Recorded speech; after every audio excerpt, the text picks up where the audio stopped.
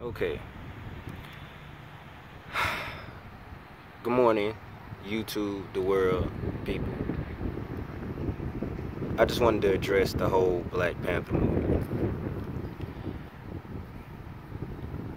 Understand that I'm not finna say nothing negative about that movie whatsoever, because the production off the chain, cinematics off the chain, the acting by Michael B. Jordan.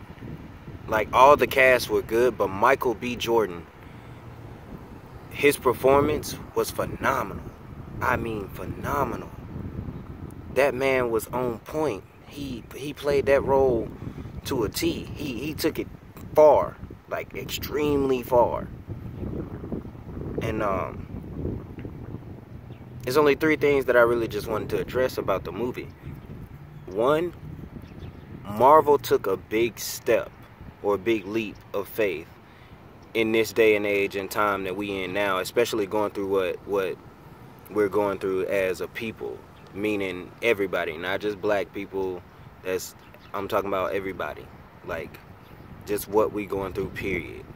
The second thing, whoever wrote that movie, the dialogue for that movie, somebody spoke from something that they knew and used that platform to address issues. It may have not been known to everybody, but they used that platform to address a whole lot of issues that we as people don't even really like to discuss because it's too raw. But Marvel put it in a way simple for people to actually just look at it and be like, oh, okay, yeah, like da-da-da. But that don't mean that people are gonna change their mind. The third thing, I don't know who or what in the hell possessed TDE and Kendrick and just every artist on that soundtrack to take the vibe and shit that they took. But it was I love music. I'm a big fan of music. I love music.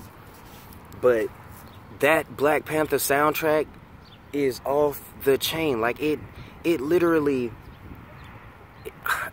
you can't say nothing bad about it. And a lot of people upset about it, about the movie, saying it could have been better. I feel like it was perfect. It's phenomenal. That's just my opinion.